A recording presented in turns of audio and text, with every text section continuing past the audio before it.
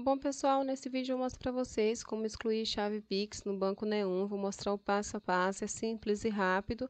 Então, vamos lá. Aqui na sua conta, você vai começar clicando em Pix, pode clicar. Você vai ser redirecionado para essa página aqui. E como você está querendo remover sua chave Pix, você vai clicar nessa opção aqui, Minhas Chaves, clica. E clicando, o sistema vai mostrar as chaves que estão cadastradas na sua conta. Então, nesse caso aqui, essa conta tem um telefone cadastrado como chave Pix e tem também uma chave aleatória. Como é que você vai fazer para você remover? É muito simples.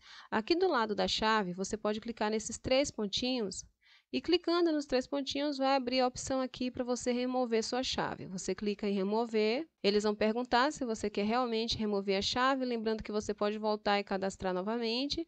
Então eu quero remover, eu quero apagar, excluir essa chave, eu vou clicar aqui em remover mesmo assim. Pronto, uma chave já foi removida com sucesso, eu vou clicar em entendi. E o mesmo processo serve para outra chave Pix. Então, para excluir aqui a outra chave Pix do Banco Neon, eu vou clicar novamente nos três pontinhos, clicar em remover. Novamente a mesma pergunta, você clica em remover mesmo assim, mais uma chave removida com sucesso, clique em entendi e pronto, mais uma chave removida. Agora se você quiser receber transferência pelo Pix usando a chave, você vai ter que cadastrar uma nova. O mesmo serve se você quiser enviar Pix aqui, fazer transferência via Pix na sua conta do Banco Neon. Então é isso aí, espero ter ajudado. Quem queria saber como excluir chave Pix no Banco Neon, se ajudei, não se esquece, me ajuda também, se inscreve no canal.